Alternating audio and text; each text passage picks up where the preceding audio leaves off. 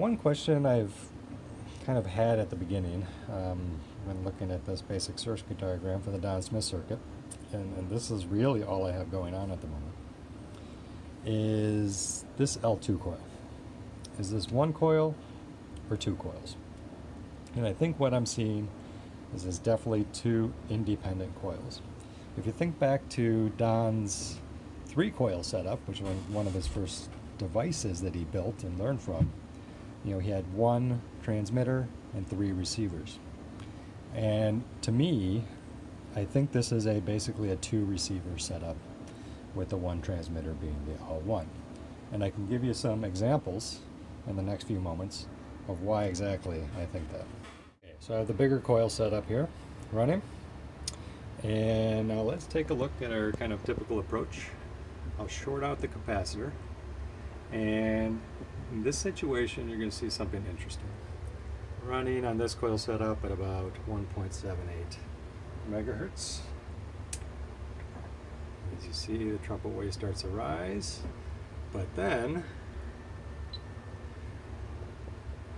it's almost like we have 2 separate trumpet waves. One seems to be coming from one of the other coils, and then it hits its final voltage earlier. As we've seen from previous experiments, there's this band that you operate within. On the low side of the band, you get a lower final voltage, but you get there more quickly. On the high side of the band, you get a higher final voltage, but it takes a longer time to get there. And I think this is exactly what we're seeing. I actually have a trumpet wave on top of a trumpet wave, because L2A and L2B are receiving the transmit signal and responding to the transmit signal a little bit differently. Okay, now here I've basically moved my L1 completely inside L2B. You can't, it's kind of hard to see through the crack a little bit. But look at what's happening.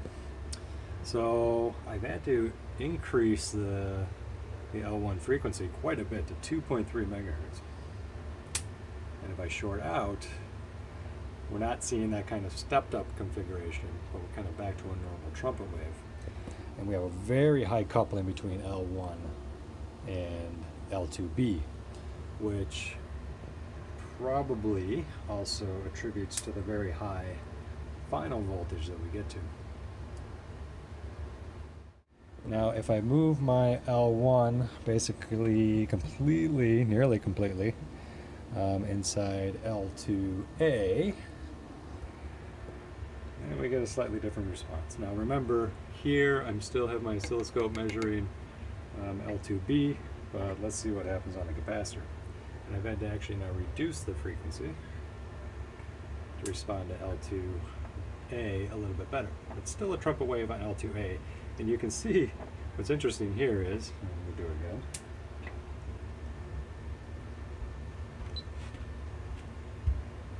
There's a huge voltage gap between these guys.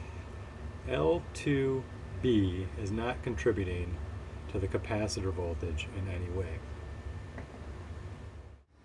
So now we actually have to think about this a little bit, because this poses an interesting problem.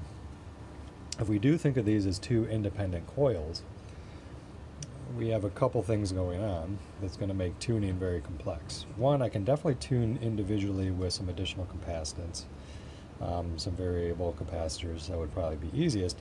But then we also have the coupling to deal with of the L1 inside the different L2s. When one is more coupled to another, you might get still a stronger output of one than the other.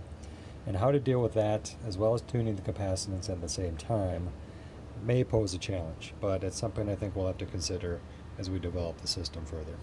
Thanks for watching.